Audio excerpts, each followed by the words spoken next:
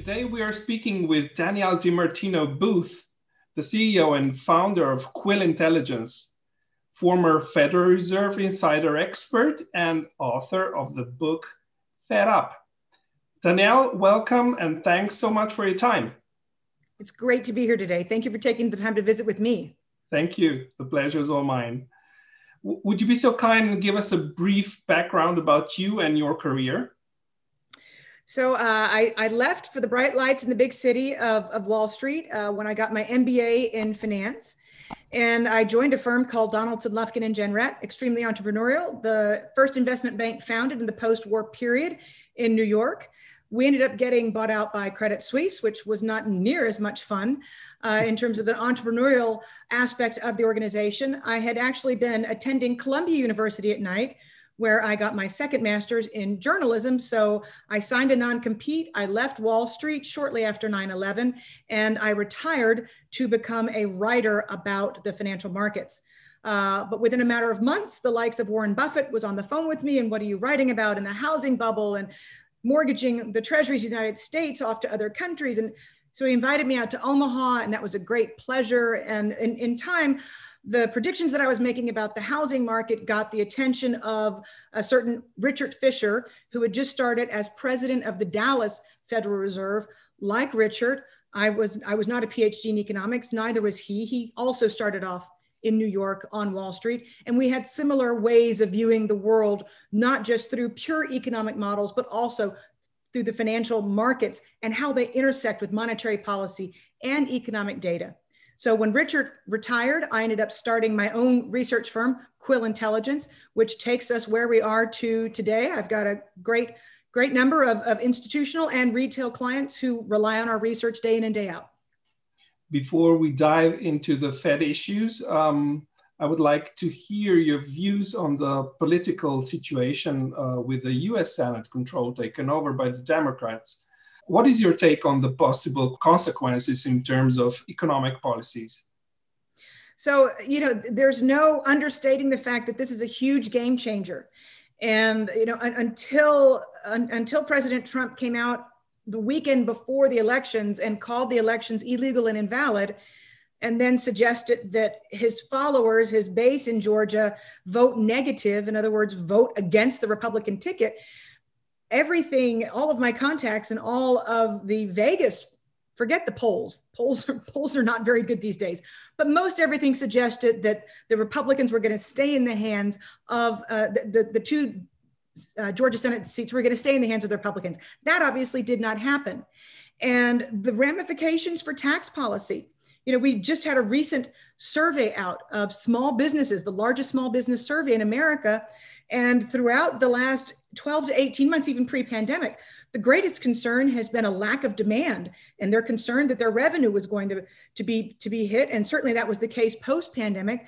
But fast forward to the aftermath of the blue sweep of Congress, and immediately it rises up. Their number one concern is now rising taxes.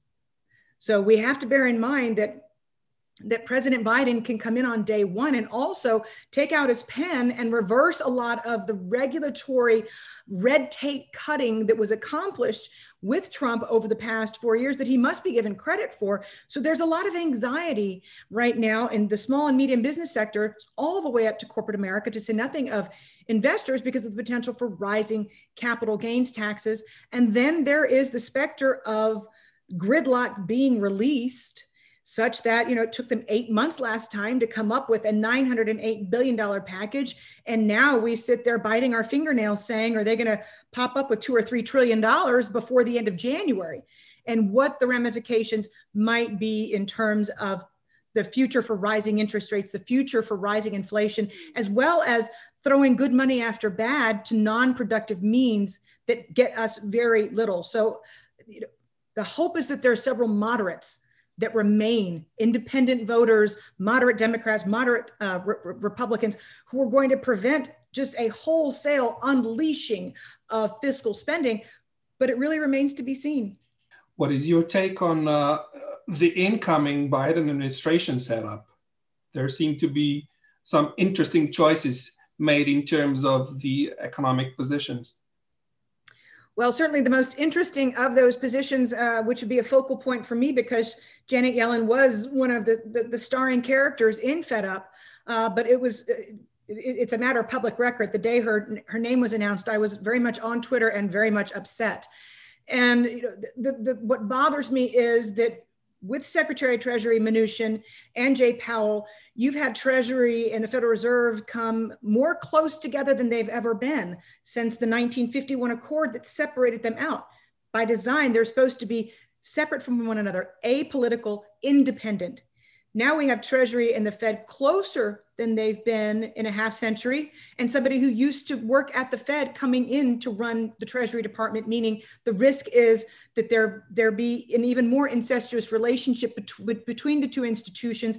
And certainly that raises the specter of, as she has made in public remarks as recently as 9 months ago, under the right circumstances, the Fed should be able to buy stocks. And she's made, for years, she has said also, under the right circumstances, the Fed should be able to impose negative interest rates.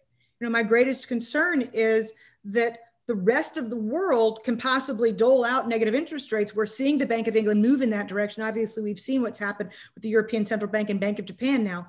But there has to be one country that holds the line and maintains positive nominal interest rates, or as the Bank of England's recent research itself has shown, you end up with financial models being broken. And in addition to that, if you look at who will be potentially second in command under Yellen at Treasury, it's another former Fed official who was focused on regulatory financial stability. I don't have a problem with making sure that there is more financial stability, but that actually means a lesser role for the central bank, not a bigger one. So the implication is going to be that the regulatory regime for the financial system is also going to be dramatically impacted, which is not going to be friendly to the business environment in the United States. What do you think about the three BlackRock executives like Mike Pyle as a chief economic advisor to Kamala Harris, Brian Deese as the head of National Economic Council, Adewale Adeyemo as Mrs. Yellen's deputy? So, you look at these things and you say, well, history never repeats itself, but it always rhymes. And that is certainly the question, that is certainly the circumstances that we see today. If the two of us were to be having this discussion a decade ago, we might be lamenting the fact that Goldman Sachs was too cozy within the administration, that there were too many positions that Goldman Sachs, which was kind of the leading bank at the time. We've seen BlackRock rise up quickly, and BlackRock has effectively been recruited by the Federal Reserve to assist it in monetary policy and executing a lot of these credit facilities. So you say to yourself, if I can see it in black and white, I can see the conflict of interest. Why are we going down this path again? And I'd like to point out that if there's one thing that we've learned in recent weeks, it's the importance of social media and the ability to get messaging out. A decade ago, 12 years ago, when the financial crisis was coming, there wasn't the same amount of scrutiny on the Treasury and on the central bank and on the coziness of that relationship. People in the business talked about it, certainly, but now it's going to be something that blows up on Twitter overnight. So I think there's a little bit less in the way of wiggle room that the public is willing to give because they're aware of these conflicts. They're aware of how embedded one institution is in the other and the problems that can introduce. It seems like we have a mix of labor economists and financial industry incumbents. Is this a continuation of bad news for American industry and service providers? Well, we're going to see, if there's any potential for there to be a minimum wage imposed at a federal level. Don't get me wrong, corporate America has been collecting way over its weight for years now in terms of being very greedy at the expense of its employees. But the way pendulums work, they can always swing too far to the other side. And that would clearly be the concern. But you do have to wonder about the fact that there has been a monopolization, there has been an oligopolization of the economy in the United States, which has largely been an outgrowth of the fact that a lot of these gigantic companies are great for Wall Street. So if you see a competitor coming your way and you're your grandfather Google or your mother Microsoft, you just absorb them. But along the way, competition tends to get destructive. And that is what we're seeing. And we certainly don't want to see more of that. We don't want to see the bigger banks continue to be too big to fail, but even bigger than they were before. But given the mix of policymakers and advisors, Wall Street, Federal Reserve, Treasury, you could certainly paint a blueprint to where you got to a situation that was even worse than what it is today. In terms of economic policies coming from Biden administration, what is, in your view, likely to continue and what accelerate and pivot? So I would think that the coronavirus policy is going to be very much more proactive. I think Biden is saying he wants everybody to wear a mask.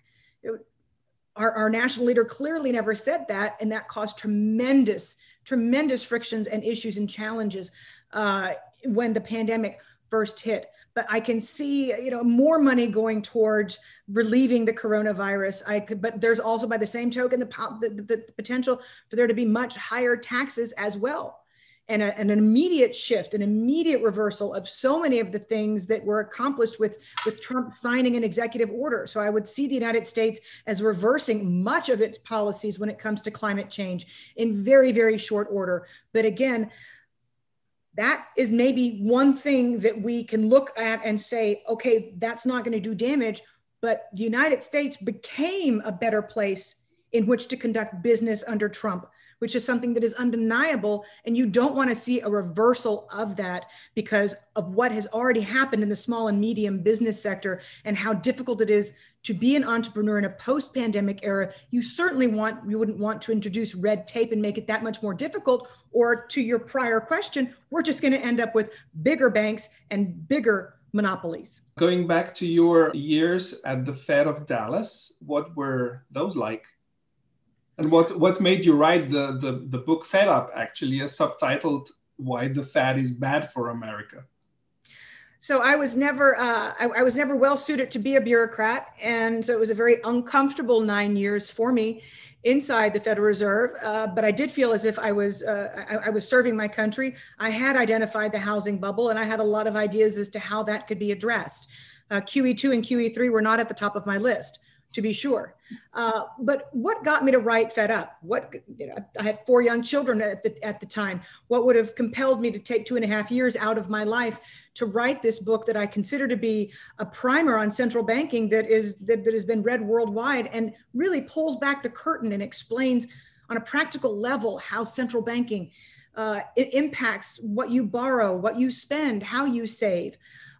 But during the aftermath of the crisis, 2009, 2010, internally, inside the Federal Reserve, it was recognized that they were using an inflation metric that was broken, that they were unable to see the rapid appreciation in residential real estate prices, that they didn't see the effect of asset price inflation in the stock market, in the corporate bond market, and the financial instability that was introducing because their inflation gauge didn't capture that type of inflation. So it was decided after many white papers and debates and presentations and up to Washington, D.C. and back, it was decided that the Fed needed to come up with a new inflation gauge.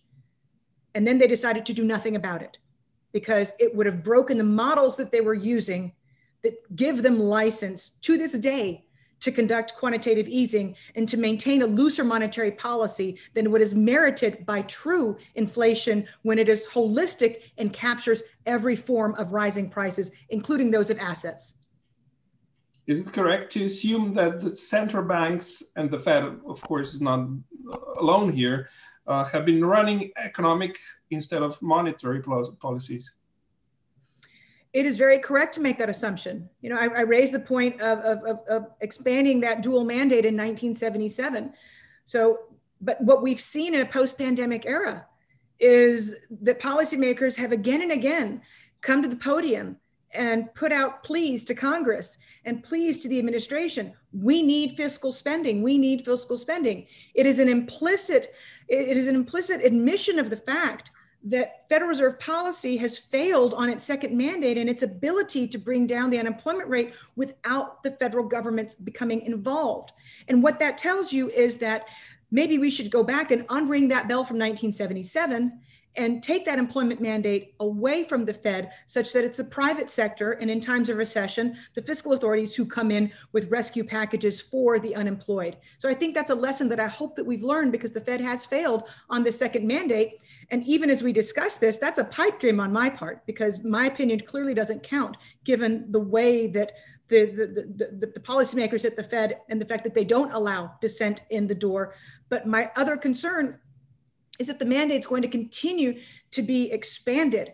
They're talking about diversity within the Fed, and I see no problem. I'm a woman, I see no problem with diversity, but I'd like to see intellectual diversity before they talk about any other form of diversity. And then you get to talking about central bankers becoming involved in climate change, which is clearly something, I mean, maybe it's only clear to me, but it's clearly something, in my humble opinion, that should be the purview of the scientific community in conjunction with that of governments. Can you make an overview of the damage of such policies? Well, or it's already done, not the potential.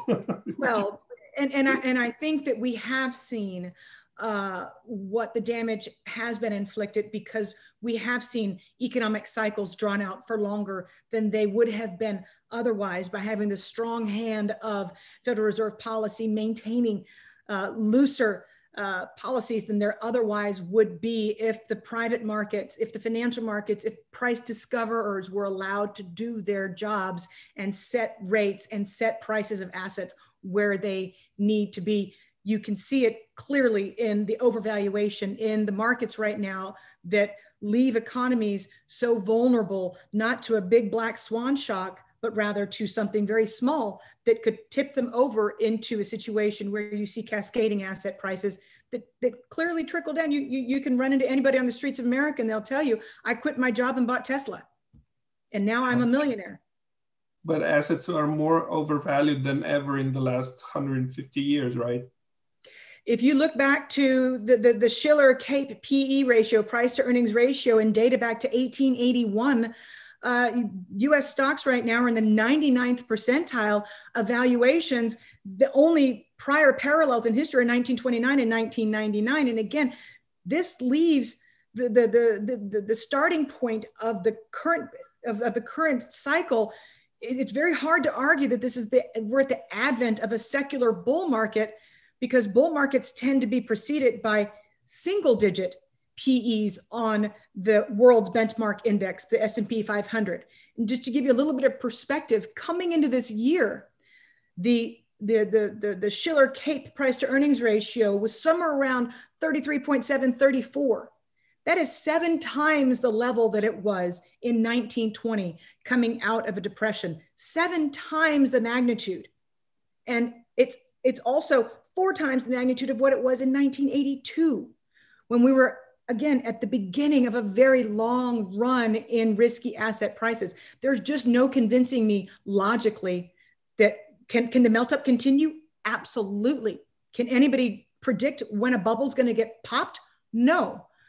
But that does not say that this is illogical. It's illogical to purport that this is the beginning of a new long cycle. If you are an investor, it's been difficult for a generation to invest in the stock market because of the transmission mechanism between quantitative easing and people seeking out higher yields and being forced into the stock market and forced into the corporate bond market. That's a dynamic that has been around for a very long time, as retirees have not had enough in the way of gathering income based on their retirement savings by being safe. But in a post-pandemic world, what the Federal Reserve did, actually Mario Draghi really got the ball rolling with buying corporate bonds. We all remember when there was a bond that was sitting on the ECB's balance sheet that was downgraded to debt, and there were accounting irregularities in the firm. And you say to yourself, they shouldn't have been holding a bond that was subject to being downgraded to junk in the first place. But then you've had the Bank of Japan and the Swiss National Bank, which is effectively a very large hedge fund. You've had them move directly into the stock market. But on March the 23rd, 2020, the Federal Reserve changed the entire name of the game. So it came in and created a situation where there was no longer just no price discovery in the stock market, but they moved directly into the corporate bond market. And then on top of that, they took a housing market that had been slowing coming into 2020 because prices were so high. They took a residential real estate market that was beginning to cool off because prices needed to come down in order to benefit affordability, and they turbocharged it. They went from a V6 to a V10 engine, and now you have a disproportionate number of Americans in this interest rate sensitive sector, as Jay Powell likes to call it, who've piled into housing at all-time high housing prices, and they've benefited. They've been able to take money out of their homes. It's been an effective tax cut of $100 billion per quarter on a run rate in terms of cash out refinancing that American households are doing who have mortgages. But in the background, you have a household credit cycle that has not begun. You have 5% of American mortgages in forbearance, and that is probably going to be extended by the Biden administration. I don't know how I feel if I'm the banker holding that mortgage loan about the fact that somebody might be telling me instead of 12 months, you're not going to be able to collect a mortgage payment for 24 months, possibly. And you've also had all manner of distortions introduced because the Federal Reserve has been working with something that is completely foreign to Europeans. Fannie Mae, Freddie Mac, these are companies that back mortgages that are larger than the US Treasury market, right? The US mortgage market is the largest bond market in the world.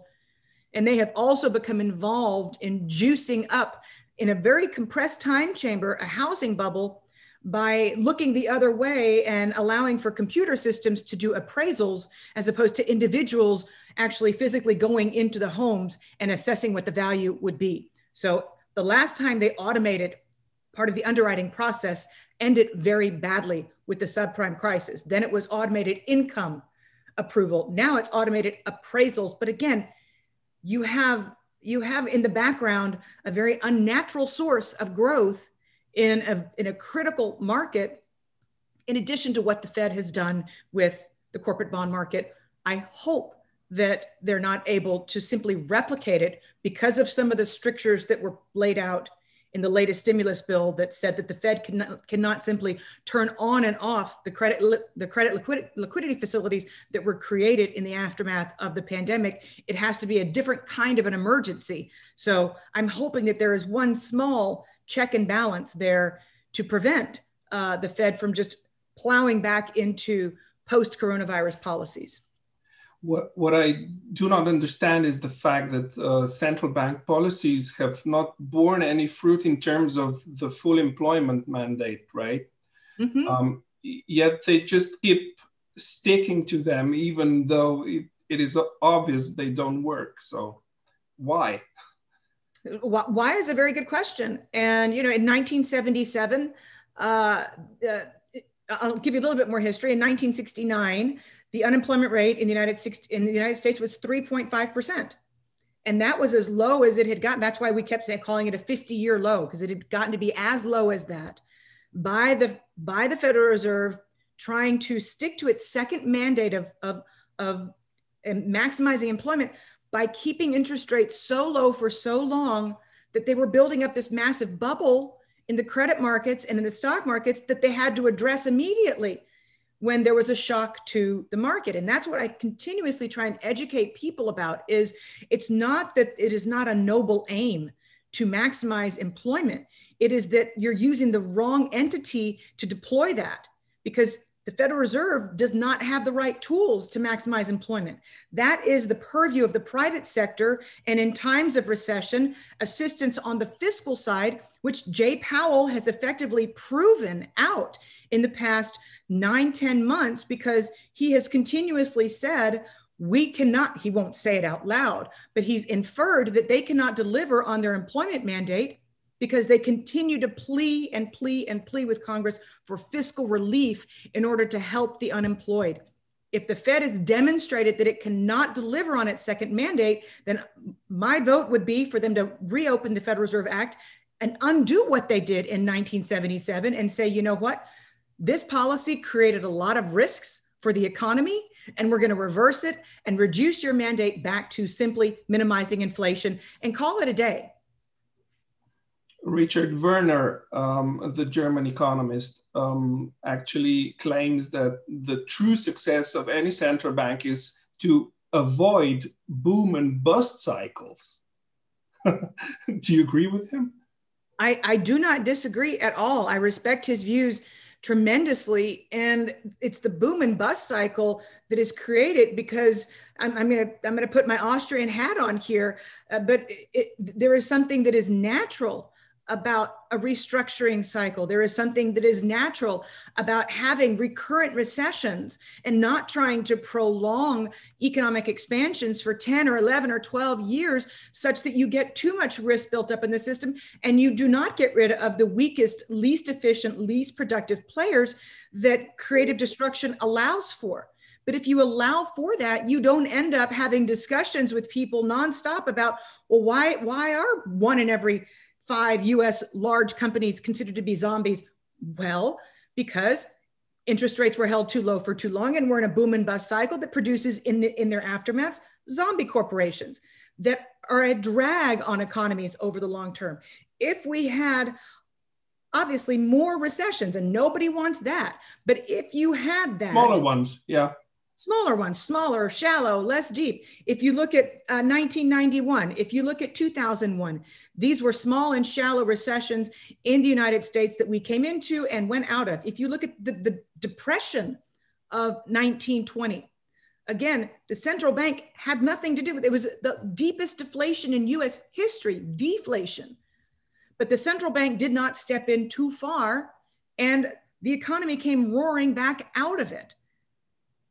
And then the central bank became a meddling function leading up to 1929. And then we had the Great Depression. So for me, if there's one thing that I would like to tell your readers and your listeners to do, it would be to go back and study the Depression of 1920 in the United States and contrast that with the Great Depression and see the role that monetary policy played. If you get out of the way and allow the private sector to decide who the winners and the losers are, then you're going to have much less economic disruption over the long term. When markets are actually functioning properly at the moment, any market not on the brink of collapse? So I would say that of all the markets, right now, commercial real estate is certainly one area where you're getting more price discovery than not. And from listening to my friends in the trading pits, currencies continue to be a place where traders can truly get price discovery. Commodities, to not the same extent right now, because right now what you see on the ground in terms of commodity prices and what you see in the futures in the commodities markets are very disparate, very far apart, because you've seen speculators rush into a lot of these commodities. But right now, from what I hear from my traders, the FX market, the currency markets are one of the few places that are kind of clean, if you will. How long can this policy blunder go on, actually? You know, it's a very good question. We're about to put it to the test. And it's because we had the Democrats take those 2 Senate seats in Georgia that we're actually at the precipice of the first major test of the central bank confidence bubble that we've seen in a long time. We've been told that universal basic income and beginning to conduct economic policy based on using the lever of income tax rates instead of inflation is going to be perfectly plausible, because inflation is a figment of our collective imagination that will never return. You know, a lot of these modern monetary theorists who want to put this theory to the test, and now they can, in theory, again, because of the blue sweep in the US government, they're right. 1981 was the last time that the world really had to worry about appreciably rising interest rates. It's the 40-year anniversary. But by the same token, if you want to really go down that path, and instead of running $2 or $3 or $4 trillion deficits, if you just want to pump it up to kingdom come, wait and see what happens, because you're going to end up having, we've already seen foreign participation in US Treasury auctions falling off for years now. So there's clearly a pushing back in terms of the global central bank community to the amount of debt the US has taken on. But separately, if you consider where our fiscal authorities' focus has been in recent years, and I like to put it in one sentence: soybeans, not semiconductors.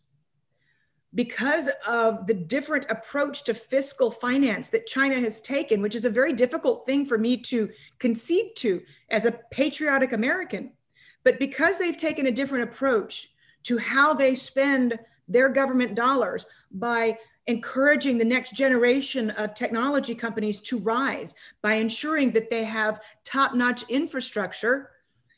Every study that I've seen, the Bank of International Settlements recently put out a paper that shows that China is going to become the largest economy in the world much more quickly because of the trade war colliding with the pandemic and its aftermath, and the non-productive fiscal spending that is being done in the United States to counter the effects.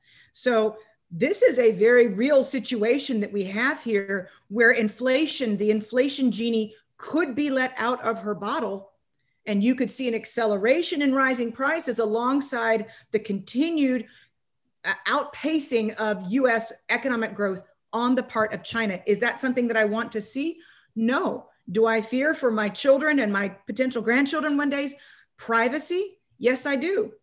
And I think that there's a lot of consensus in the world. I think that there's finally a recognition in a post-COVID world, whether you're talking about Australia or England or Germany, whether you're talking about many countries who are saying, wait a minute, maybe we don't want China to have such a huge influence and be able to become a monitor of the global populace.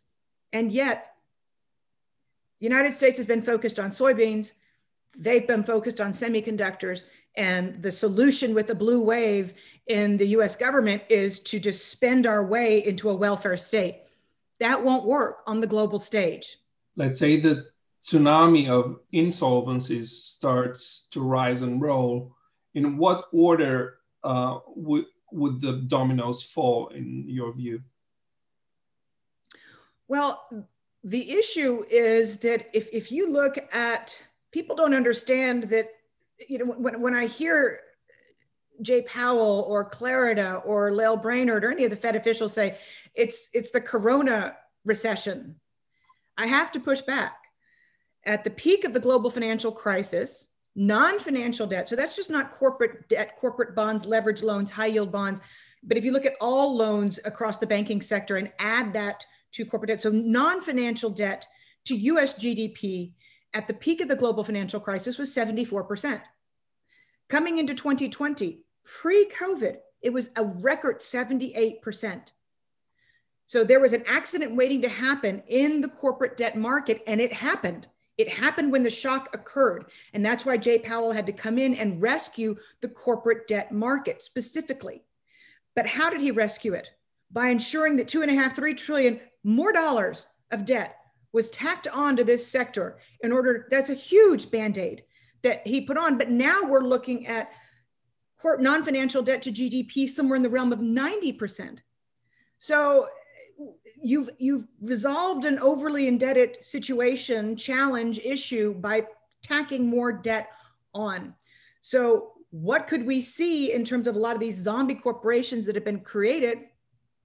There was a company a few days ago that had filed for what we call Chapter 11 restructuring, bankruptcy, and it switched over to Chapter 7 bankruptcy filing. That took it from a restructuring position to a liquidation position. And that's because, again, if you bury the balance sheet in so much debt, if and when a small shock then happens upon this insanely indebted company, there's very little in the way of value that can be recaptured in a reorganization, restructuring process, and you move on to liquidation, which is much more economically destructive. If you think about Delta Airlines or American Airlines, if you think about the way that they monetize, that they securitize their mileage programs in order to put more debt on the balance sheet, that's just but one example. There are gambling companies that have also taken on untold amounts of debt. And again, as I said earlier, global travel is not going to return to what it once was. It's simply a fact of life.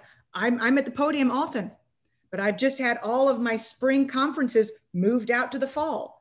So there's a lot of business that is not being done in terms of conferences, travel around the world, eating. But there's a trickle-down effect, and yet companies that are directly in these industries have been able to load up on debt. So you have to say to yourself, when the insolvencies come, they could be crushing because they won't be restructurings, they'll be liquidations. If you were the head of the US Fed, what would you do? Well, you know, if I was the head of the US Fed, I would have to be prepared to be a one and done Fed chair. So I would have to be prepared to get in and get out the door, because I would certainly suggest that the zero interest rate bound is not realistic for the long-term health of the US financial system. I would not vouch for the Fed being intrusive in the corporate bond market or the stock market. And that would lead to a lot of upheaval that would help to clear away the zombie population, but there would be a lot of economic destruction there. And that is why there are so few people at the Fed, and they don't want to let any outside thinkers in as well. That is why they keep trying to kick the can down the road, is that they're so focused on making sure that the damage that they've created is never exposed. Mm-hmm. And so they have to keep going further and further down the Alice in Wonderland rabbit hole in order to try and keep papering that over. But there is such a long-term price to be paid. And again, from what we were just talking about, that price could be the loss of the United States being the world superpower economically. Back to the US government, what do you expect from the Congress, Senate, and the White House in the short, mid, and long term? So I think that we're going to hear shortly from them that there's going to be a push towards increasing the $600 stimulus checks to closer to $2,000. There are a few independents. There are a few moderates in each party that are going to prohibit any legislation of that kind from just being super easy to pass. There's going to be more of a focus on coming to the rescue, targeted rescues of small businesses. And I do hope that that is well thought out. And in addition to that, there's going to be more money that goes to helping schools across the country reopen safely, because of the tremendous harm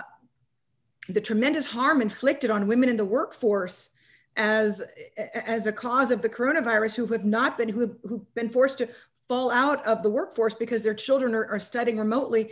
And there's also going to be, I think, immediate money put towards the dissemination of the vaccine and expediting that so that we can have greater confidence. 2/3 of Americans, according to Gallup, are willing to take the vaccine.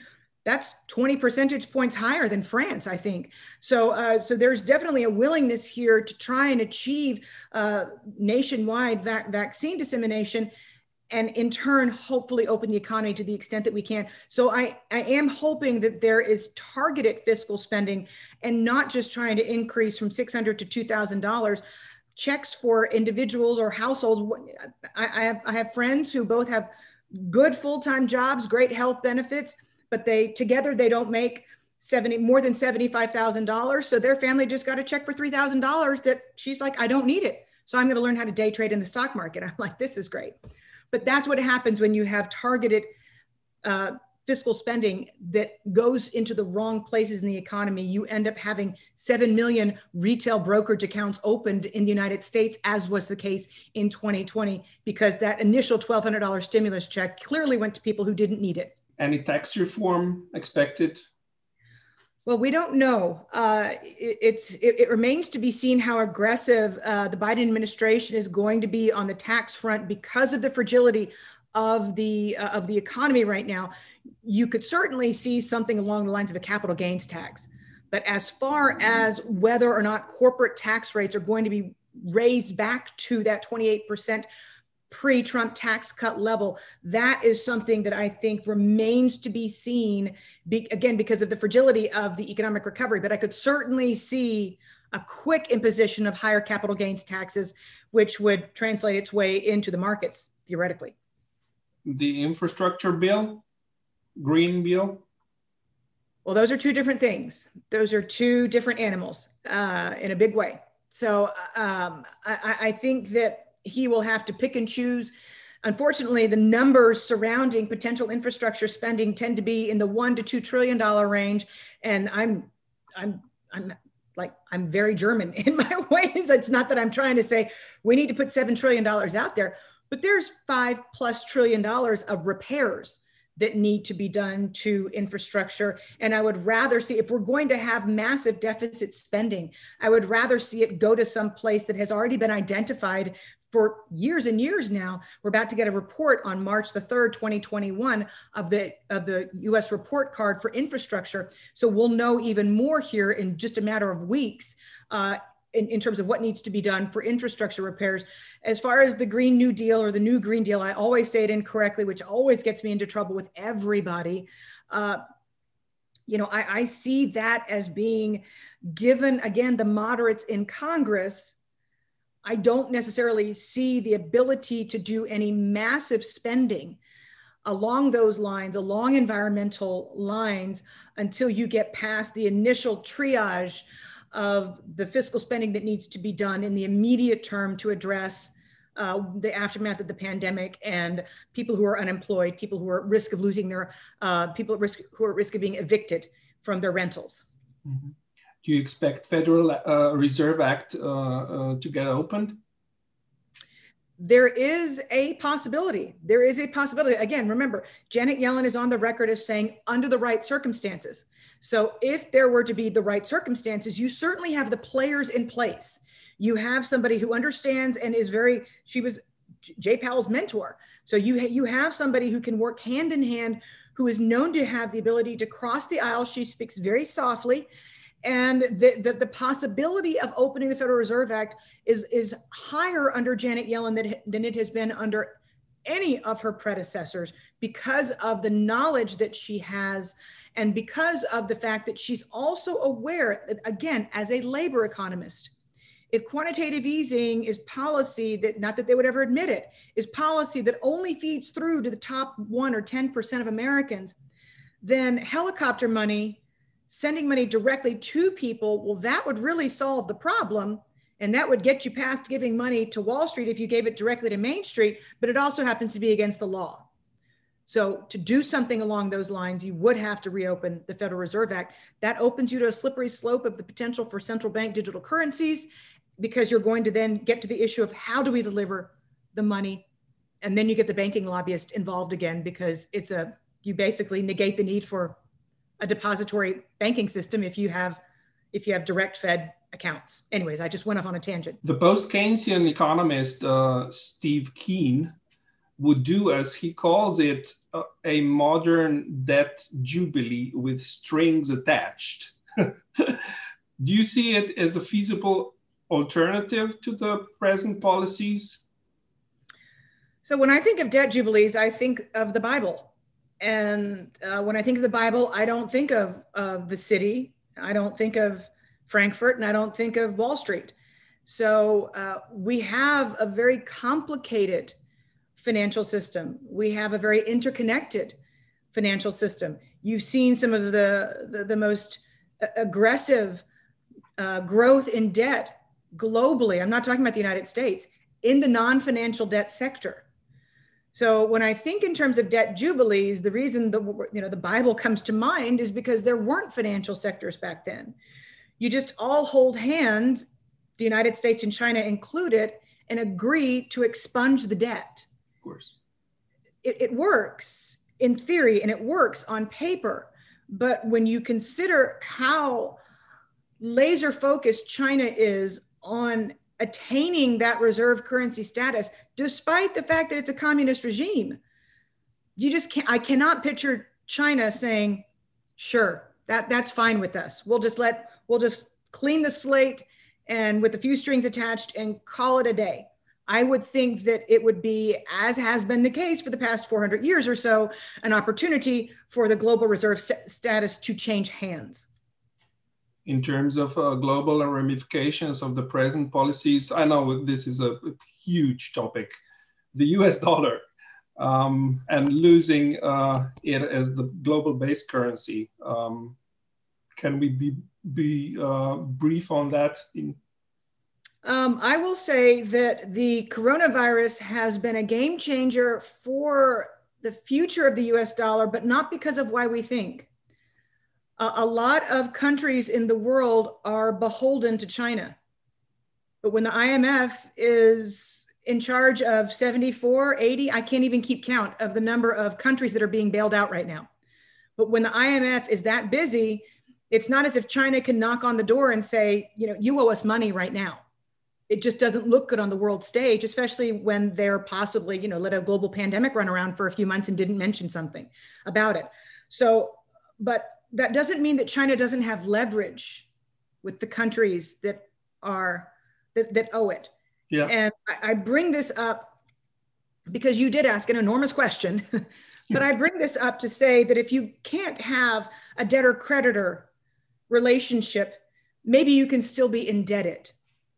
And when, again, I'm a believer that global reserve currency status changes with some semblance of conflict, or at least it has historically, it certainly matters who your allies are in the world when that moment comes and other countries have to decide whose side they're on. And what if it's the case that because China has quietly colonized as they have over the past decade or so plus, what if it's the case that countries are beholden to China and aren't able to side with a more peaceful potential outcome? What if they're beholden? And so that is what I would add to the pure economic discussion of the debt that the United States has put on, the risk it poses to the dollar, the profligacy of the US government, the hubris in thinking that there's always going to be an audience at our treasury auctions. In addition to that, you have to look at this in a global manner and understand who owes whom. On one hand, we have exogenous deflationary trends, pandemic, technology, demographics. At the same time, inflationary policies. When do you expect the first to morph into the latter? Back at 1969, in that period of 3.5% unemployment rate, which is extraordinary in US history, to where the Federal Reserve was given its second mandate, 1977, the unemployment rate back then was very similar to where it is today. And we had similar disinflationary pressures. We had similar sclerotic growth, and yet inflation rose. But it wasn't called, the conflict you're describing is not called inflation or deflation, it's called stagflation. And that is, to me, a real-time threat, because I cannot envision the output gap closing rapidly. There is a lot of economic scarring to the global workforce. There's long-term unemployment that is going to take years and years to correct for. So the disinflationary pressures will continue. The last time we had a global financial crisis, we were talking about baby boomers who were going into their 60s and 70s. Now they're going into their 70s and 80s. So demographics is very much more real in terms of people needing to take their money out of the market, the potential for asset price deflation. And the coronavirus has expedited on every level the push towards automation, because there has been a push against the need for human contact type of employment. So that's expedited a trend that was already accelerating. So those disinflationary pressures and the ability to close that output gap are not going to be rectified anytime soon. But by the same token, you're going to have the fiscal authorities globally. This printing money business it's a competitive sport at this point. So you will have the potential, I think, for stagflation more than runaway inflation. So that's not to say, to me, stagflation marries together the two pressures. Any advice to the ordinary folks where to hide, not to get their livelihood eroded?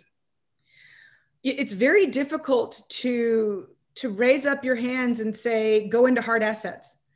Because if there's one thing that central bank policy has accomplished globally, if you look at Norway, if you look at Canada, if you look at Australia, if you look at Germany, so many countries have residential real estate bubbles because, and commercial real estate overdevelopment, because there have been so few places to find yield when interest rates have been held at artificially low levels. So you would normally say pile into those hard assets of real estate, but at this point, you know, I would be very conservative in terms of holding more cash than you would otherwise, and I would be very aggressive in terms of precious metals. Gold versus Bitcoin, or both? Yeah.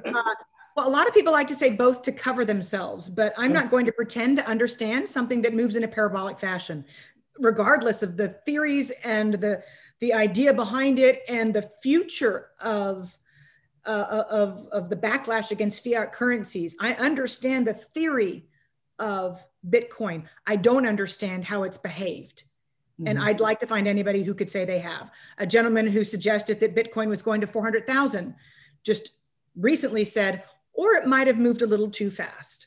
So again, when things move in parabolic fashion, kind of like the two poster children, when we look back one day, and we will look back, will be Tesla and Bitcoin. Danielle, thanks so much for this great talk. Hope we can do this again sometime in the future. Where can our audience continue to follow you?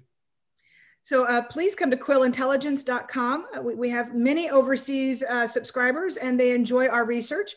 And I've been told that I tweet 24 hours a day. I hope that's not the case, but if you're not following me on Twitter already, I tweet at all hours, but follow me at DiMartino Booth, and I would always love and welcome your commentary. I hope you continue to enjoy your day. Thank you. You too. I should say good night to you. Yes. Yeah, thank you so much. Bye-bye. Thank you. Bye-bye. Take care.